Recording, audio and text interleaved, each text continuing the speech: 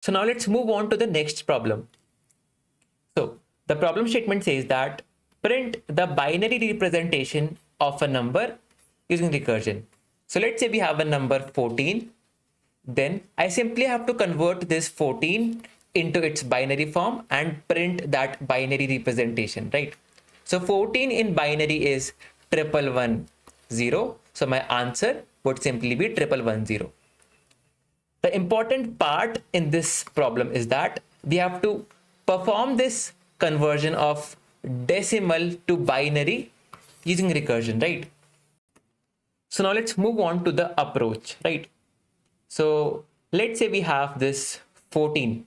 So firstly, I need to convert this 14 into binary, right? So I'll divide this 14 by 2. So 2 7 times is 14. And I'll write remainder over here. So 2 7 times is 14. So we have no remainder. So I'll write 0 over here. Now I'll divide this 7 by 2. So 2 3 times is 6, which is 1 less than 7. Hence we have 1 as remainder. Now I'll divide this 3 by 2. So 2 1 times is 2, which is 1 less than 3. So again, we have a remainder. Now I'll divide this 1 by 2. So 2 0 times is 0. So which is 1 less than 1. So again, we have a remainder 1, right? So if I write these numbers from down to up, so we have 1 1 1 0. So we have 1 1 1 0. So this is the binary representation of 14, right? This is the binary representation of 14, which is in decimals, right?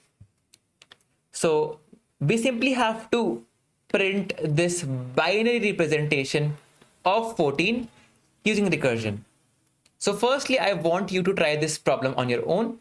Then you may come back and see the solution. Now let's try to write the recursive function for this. So over here, I have 14. Right, which is the number given to us. So this 14 is nothing but n. This 14 is nothing but n, right? So I'll create a recursive function, or I'll create a function fun having an argument n, right? That is the number given to us. Now, this 14, I would divide this 14 by 2, and this is now my new value of n, right? So inside this function fun, I would recursively call this function fun again. And this time my argument would be n divided by 2, right? Because we can see that 14 has been converted to 7, then 7 has been converted to 3, then 3 has been converted to 1, then 1 has been converted to 0. So we are simply dividing n by 2, right? And you should be aware that this division of n by 2 would result in the quotient part of the division, right? That is, if I divide 7 by 2, then the quotient part of this division would be 3, right? Hence, on dividing 7 by 2, I'll get 3. So my function fun would recursively call fun n by 2. Now, what would be my base condition? 14 is converted to 7, 7 is converted to 3, 3 is converted to 1, then 1 is converted to 0. At the very end, we cannot divide 0 any further, right? So when the value of my n is 0, then I have to stop. So my base condition would be if n is equals to 0, or if the value of n is 0, then simply return or simply go back to the previously called function, right? Or simply return. So after this fun n divided by 2, I would simply print n modulus 2, right? I would simply print n modulus 2, which is simply the remainder after dividing n by 2, right? So I would simply print the remainder after dividing n by 2, right? And then we would simply close this function fun. Now let's see how this function fun actually works. So initially the value of n is 14. So initially we would call this function fun 14 from the main, right? So n over here is 14. So is n equals to 0? Is 14 is equals to 0?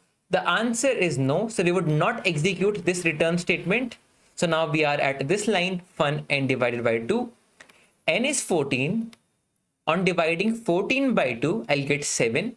So this line over here would now call fun 14 divided by 2, which is 7, right? So now I'm calling fun 7.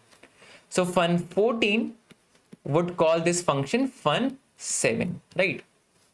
So let me quickly erase this. So now the value of n is 7. So is 7 equals to 0? The answer is no. So we would not again execute this return statement. After this, we are again at this line fun n divided by 2. N this time is 7. So on dividing 7 by 2, the answer would be 3, because this division would simply get me the question part. So on dividing 7 by 2, I'll get 3 over here, right? So over here, I'll simply call fun 3, right? So fun 7 would now call fun 3. So now the value of n is 3, right? So now the value of n is 3. So is 3 equals to 0? The answer is no. So again, we would not execute this return statement. Again, we would execute this line fun n divided by 2. N is 3. 3 divided by 2 is 1. So this time fun 3 would now call fun 1.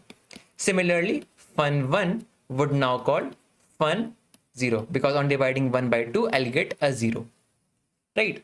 So at this moment, the value of n is 0. We can see that over here, the value of n is 0, right? So the value of n is 0.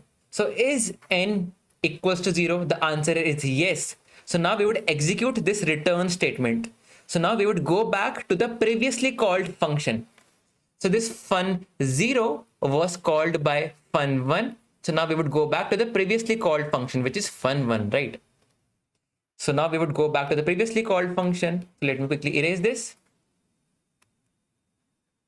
So now we are back to the previous function fun 1, right? So over here, n was 1. This was false. This was not executed. We have executed this line fun 0, because 1 divided by 2 is 0. So we have executed this line. This line has been executed. So now we are at this statement, print n mod 2. So n is 1. N is 1. 1 divided by 2. So what is the remainder after dividing 1 by 2? The answer is 1. So now the first thing that we would print is 1. So 1 is the first number to be printed, or the first digit to be printed, right?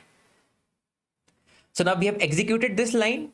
Now we would go to the end of this function, right? So again, we would go back to the previously called function. Again, fun 1 would go back to the previously called function, which was fun 3, right? So let me quickly erase this. Fun 3. Over here we have print n by 2. So after this, so now we are back to fun 3, right? So n over here is 3. So is n equals to 0? The answer was no. So this line was false. We have executed this line, which was fun 1. We have executed this line. This time we would print n divided by 2, right? N this time is 3. So on dividing 3 by 2, the remainder is 1. So again, we would print 1, right? So now again, we would print this 1. Again, we would go here. Again, this is the end of this function. So again, we would go back to the previously called function. So fun 3 would again go back to the previously called function, which is fun 7, right? So now the value of n is 7, right? So again, at fun 7, this was false. This was false. Again, we have executed this line, which was fun 3. So this has been executed. So now again, we are at this line print n divided by 2, right? So n is 7. 7 divided by 2. So what is the remainder after dividing 7 by 2? The answer is 1. So on dividing 7 by 2, again the value is 1. So again we would print 1, right? So again, after printing this 1, we would go to the end of this function. So after the end of this function, again we would go back to the previously called function. So again we would go back to the previously called function, which was fun 14, right? So this time the value of n is nothing but 14. Again, this was false. This was not executed. This has been executed fun 7, and over here at this line print n mod 2, the value of n was 14, right?